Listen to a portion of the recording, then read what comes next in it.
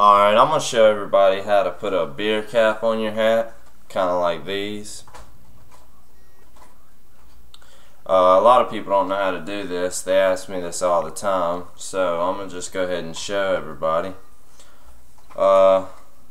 First thing you'll need, of course, a beer cap.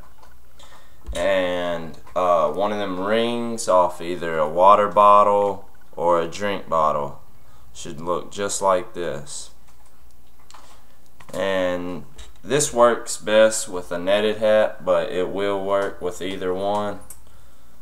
But first thing you do is just put it wherever you want it on your hat, hold it in place, and then it should end up